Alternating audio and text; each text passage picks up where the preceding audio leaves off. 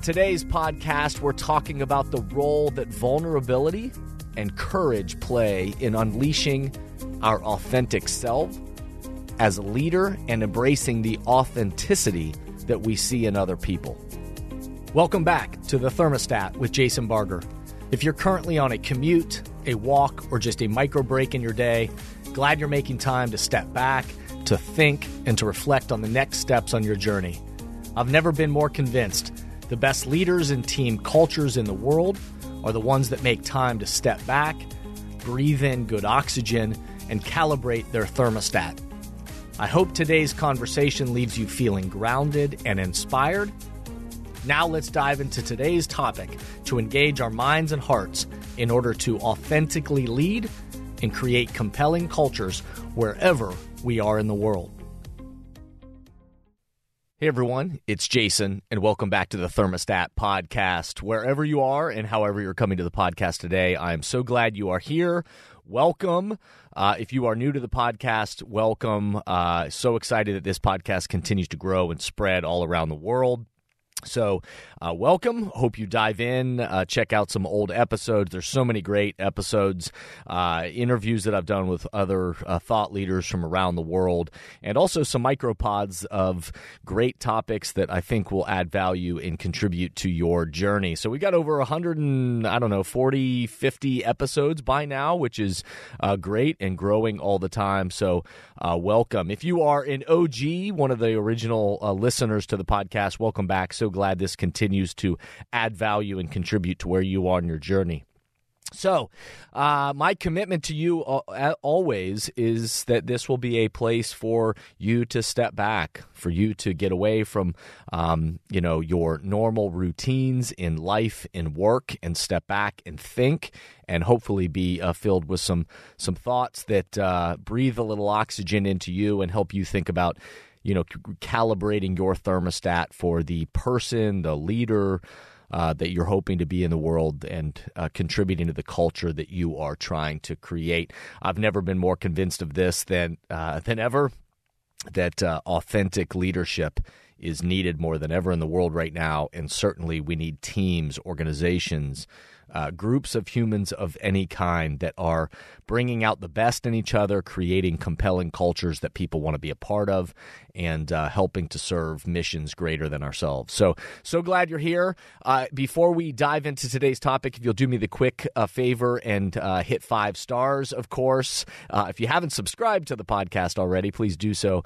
But yeah, however you're listening to this, if you will hopefully rate it 5 stars, and whether I like it or not, that's what the algorithms want us to do, and that's the way they reward us. So if you will do that, I really, really appreciate it. Also, if you'll leave a nice review, a positive review, that's how other people can find it, and these messages can be shared further in the world. And then also, anytime you share it on social media or with your networks, or just recommend it to other people of your peers or in your organization or your network, that helps it spread. And that's obviously the purpose of this, is to help spread some good mojo, some good content. This is all free, so hopefully it moves out into the world and connects with people. So thank you for doing that. So on today's podcast, we're talking about the role that vulnerability and courage play in unleashing our authentic self as a leader and embracing the authenticity that we see in other people. But let's take a break. Let's pause for a second, and we'll be right back with today's episode. Hey, everyone. I wanted to take a quick minute to remind you about one of my favorite days of the year that is coming up. Thermostat Cultures Live on Friday, November 4th, 2022. This is a powerful day of development that I host, and an opportunity for us all to step back, take a deep breath, and calibrate our thermostats for the road ahead in our leadership roles and the cultures we are creating. This year, this is a hybrid event, and there are limited seats available for the in-person, very cool VIP experience in Columbus, Ohio. And there are also online virtual seats available for those who want to engage from a remote location. As always, I'll be joined by amazing other thought leaders from around the globe, and it'll be a day you won't want to miss.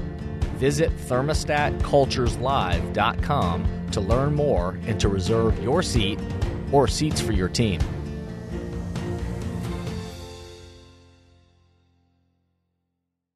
All right, welcome back.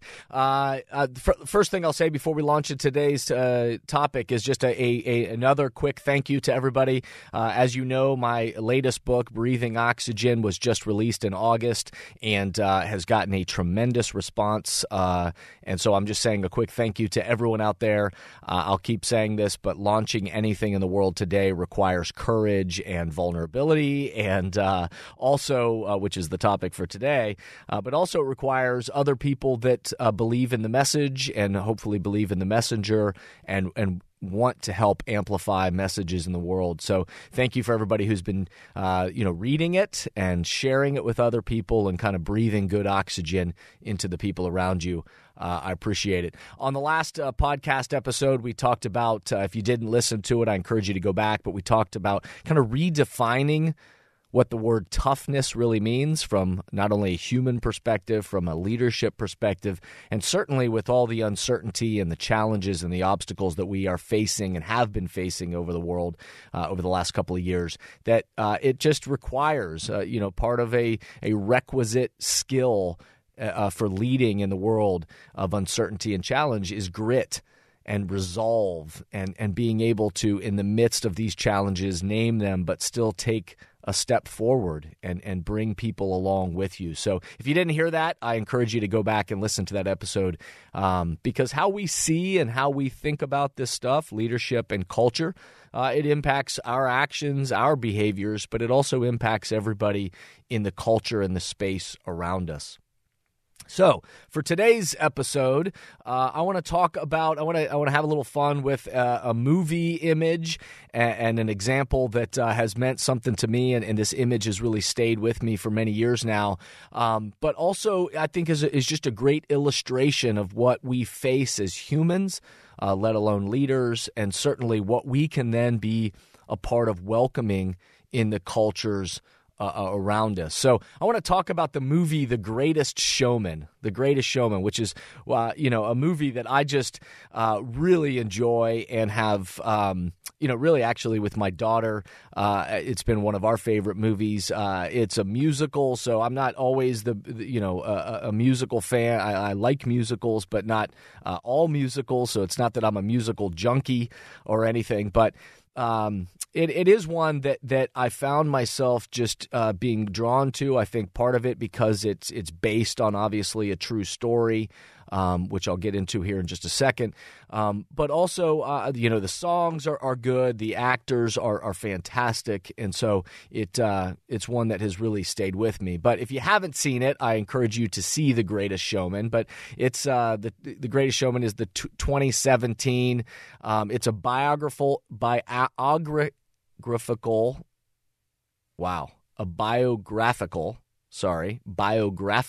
musical drama, and it stars Hugh Jackman, amazingly talented. Hugh Jackman, Zac Efron, Zendaya, who this was kind of launched Zendaya onto the scene and now has become, and certainly many, many other wonderful people. But it features 9 original songs, and it's based on the story and the life of P.T. Barnum, the famous showman and entertainer who created the Barnum and Bailey Circus. And also it tells the story of the lives and the stars that were part of the original attractions of the Barnum and Bailey Circus. And certainly it's based on a true story, but it takes some liberties of telling the story. But it's really entertaining, and the movie itself is great. But what was so interesting to me and what I loved is after seeing the movie, there was a YouTube video that was floating around about when the movie was still in the process of being, hadn't even been filmed yet, and was in the process what they refer to as being greenlit. And so if you don't know what that means, it's kind the time before the movie has actually been made, where they have the script, they have the actors, they have, the plan to go make the movie, but then they gather to do a little rehearsal and run through of this, especially in this case with the musical, the songs. And they do this in front of a potential, the studio and the investors that are ultimately the people are then going to make the decision to green light the movie, give them the official kind of go ahead to go make the movie. Or they're going to say, you know what, I think we need to kind of squash this and go a different direction. So it oftentimes can be a stressful time because everybody who's involved in the film is certainly hoping to get the green light and the go-ahead to go make the movie and everything that they have been dreaming about and putting their time and effort into this. And so on YouTube, they captured this moment of when this movie was in this kind of green lighting process, and the day when they were going to make the final decision to green light this movie, where all the actors had gathered and they were singing the songs that would become the anthems for the movie, and the investors and the studio folks would were watching, and they would make their final decision on whether they were going to greenlight this movie so that they could go make it. And one of the actors, a little-known actor, Keala Settle, was a very shy, nervous, unknown kind of actor. And she was very noticeably nervous to sing the song that really was going to be the main anthem for the whole movie, that is named "This Is Me." The name of the song is "This Is Me," and this was going to become like the main anthem of the movie. And so a lot was riding on her performance and certainly her role in bringing this to life. And so the pressure, you can see the nerves in this YouTube video that fortunately they filmed ahead of time. You can see her own insecurity. And she, part of it is the director of the film was encouraging her and talking to her like, hey, in this, room filled with people, she was standing behind a music stand, and literally almost you could see it as if she was hiding behind the music stand. And again, if you haven't seen this video, we're going to put it in the show notes so that you can go watch it, because you need to see it. I'm going to do my best to explain it to you, but you really need to watch it, because visually and hearing and feeling the energy in the room is really what you need to do. But I'll do my best to explain it. But she's standing behind this music stand, and everybody in the room, and the director is encouraging her, hey, when you sing this, you're going to have to go for it. You got to move beyond outside of the music stand. You got to come out. You got to own this song, and you've got to be the one to just bring it to life. But you can tell she's scared. She's nervous. And so as the song starts and you watch the video, you can't help but get goosebumps as you watch Keala kind of begin to sing this. And at first she's behind the music stand, and she's, again, you can tell she's building up the courage. And then all of a sudden, when she gets to the very powerful part of the song where she belts out the words, "I am brave, I am proof, this is who I'm meant to be, this is me. I'm not scared to be me. I make no apologies. This is me." And as she's doing it, she steps out from behind the music stand and out into the center of the room where she's surrounded by all these people. And she's saying these words. She's singing them with such passion. I am brave. I am proof. This is who I'm meant to be. This is me. I'm not scared to be me. I make no apologies. This is me. You watch her courage just growing as she steps beyond the music stand and goes for it in the way that the director had been urging her to do in front of all her peers and all the studio reps. The energy, the passion, the spirit is just palpable in the room. And there's this other great moment that as she makes the courageous move to move beyond the stand and come out and really own the song, then there's this part where then the other actors in the room, it comes to the point in the song where it's their time to chime in and to kind of join her as voices. And the chorus of the actors chime in with, look out because here I come. And you can hear the echoes of all the other actors. And every time that they do this, I get these goosebumps because it's an amazing thing that as she has the courage to step out in front of the music stand and own the experience, her teammates, the other people around her, then feel that energy, build off that energy, and then come to her to support her and say, look out because here we come and we're with you. And again, the vulnerability, the courage to share this. And at the very end of the song, there's this amazing, and again in this video, there's the conclusion of the song is when the music gets real soft again, and she's walking over and she's so emotional as she's still singing the song. And she slowly, like, Jackman is sitting there, and all the people around are visibly emotional, and he reaches out and grabs her hand one final time, and she belts out again with such passion, "This is me," and the place explodes, and they go back into the chorus. Chills, goosebumps, vulnerability plus courage to share her gifts and to go for it. So, again, I'm not telling you just because I think the video is neat and because it's an entertaining movie, but I'm sharing this because it was just this palpable moment that I believe speaks louder than just a cool video. As people, let alone leaders, we're all being invited to move beyond the music stand. That we're, in our own life and our own career, that oftentimes it's easier to stand behind the music stand and, in fact, keep a little bit of space between us and other people, to hide a little bit, to stay behind it and to kind of protect ourselves. And yet what we're called to do oftentimes is to move beyond that music stand, to move out from behind it and to walk out into the ring and to share our gifts. And to be authentically us. That what we're asked to be as leaders is not to be what somebody else wants us to be. It's not just to be the robotic leader that somebody else told us to be. It's to become us and to authentically share the gifts that we have to share. And not who you think you're supposed to be, but again, authentically you. Who is it that you want to be? Who is it that you are at your core? This is me. And my observations always, but certainly over the last 2.5 years, has been that organizations are thirsty for this these days.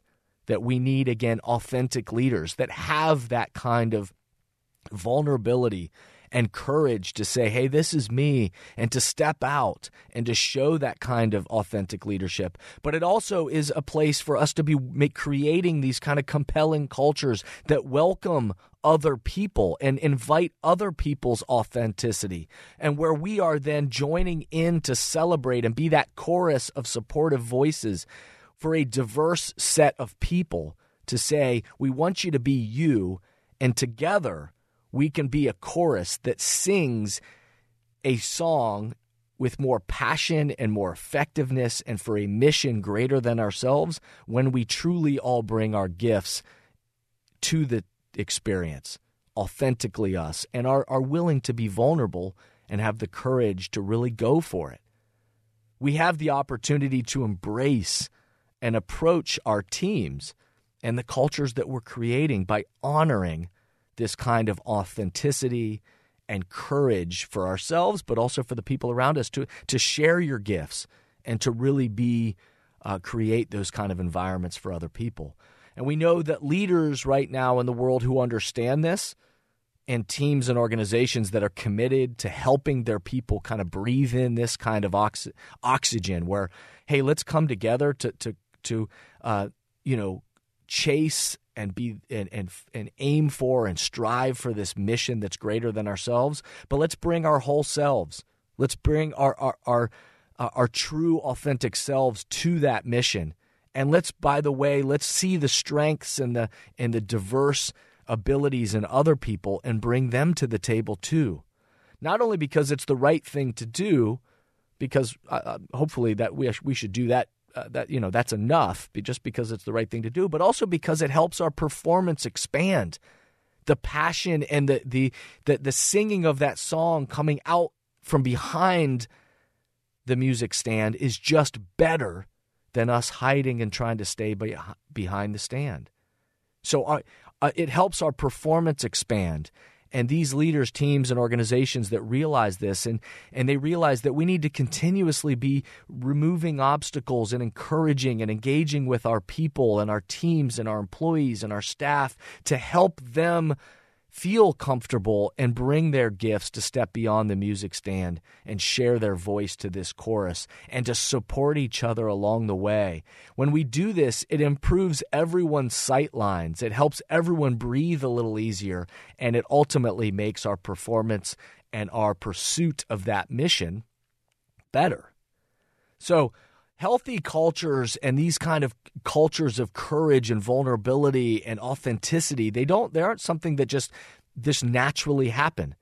There's a process for how we create that, and that we build that kind of mindset and thinking and show people that this is how we do it. And we empower other people when they see our example of setting that temperature for the people around us. This mindset can guide our actions and our interactions. So for this week, I want to leave you with some questions to ponder for your own life and your own work. In what ways do you need to move beyond the music stand in your life and career? In what metaphorical ways might you be in your own life or in your own work kind of standing behind the music stand, hiding a little bit, staying behind it, keeping a little distance from the people, or really going for something? In what ways are you kind of hiding, and do you need to maybe move beyond that music stand in your life and your career? What examples of vulnerability and courage that around you have moved you? What are examples of other people that you've watched them to be vulnerable and courageous that have moved and inspired you? And what practices would help you breathe differently to practice this type of vulnerability and courage? I hope you think about those questions this week, and I hope it adds value. And I hope you hit in the show links, the show notes, I hope you hit the link and watch the video, and I hope it'll bring it to life in a much better way than even I just described. But I hope you remember that this is me, and what is that for you? This is you, and you're making no apologies. And to bring it to the table, to bring your gifts and share it with other people and encourage that in the people around you, because that's when we will make magic. That's when powerful things will happen in our relationships and our work. So, the last thing I'll say today before I wrap up today's podcast is, again, thank you to everybody who continues to support Breathing Oxygen. If you haven't gotten the book, I invite you, people keep asking how can they help, order the book. Read the book. I mean, those are the things. When you write a book, you want people to actually read it. So I hope you do that. And then, share it. If it resonates with you, share it. And really give it to other people. We're about to enter the holiday season where I hope you share it and all those kind of things and share it with other people. And that's the way that it spreads. And then reviews, that's the other way that it helps spread around the world. So Amazon reviews or whatever platform you use it, hopefully you give it 5 stars and leave a nice review. Those are all the ways in which it spreads out in the world. If you have other ideas that you want to share with us, we're all ears. There have been many organizations that have wanted to get bulk copies and do that kind of thing for their team and the organization. If you want to do that and try to find that at a discount rate, we can try our best to help you with that through the publisher and distributors. So email us at info@jasonvbarger.com and we'll help you out. So again, I'll remind you to breathe in appreciation and gratitude for all that is within your control. Now is a chance for us to positively impact those around us, within our teams, and on our journey. And every time we breathe good oxygen into people, it gives energy to everybody. And calibrating our own personal thermostat means we've got to have some clarity around who is it that we're trying to be, what is that temperature we're trying to set on our team or within our organization or in our life. And then to remember that it's a process to adjust that temperature. None of us are perfect, but the journey to set that temperature means that we have something that we're aiming for, and that we're going to try to be those thermostats for the people around us. I hope you'll keep tuning in, and remember, the best leaders, teams, and cultures on the planet stimulate progress by recalibrating their thermostat together. Thank you for listening to today's podcast, and I hope the messages and questions stimulate positive change along your path. As always, if these messages resonate with you and add value to your life, I hope you'll help amplify them throughout the world. Please rate, comment, and share on whatever podcast or social media platform you're using, and share this podcast with the people in your life or work who should be part of these conversations. That way, this spirit does, in fact, spread. If these messages or developing leaders and culture would be helpful to you and your organization, please contact us at jasonvbarger.com, jasonvbarger.com. And remember, we are all ambassadors for the culture we want to create in our life and work. We have to own the vision we want to be a part of. The future of leadership is you, is me, is us. Be a thermostat.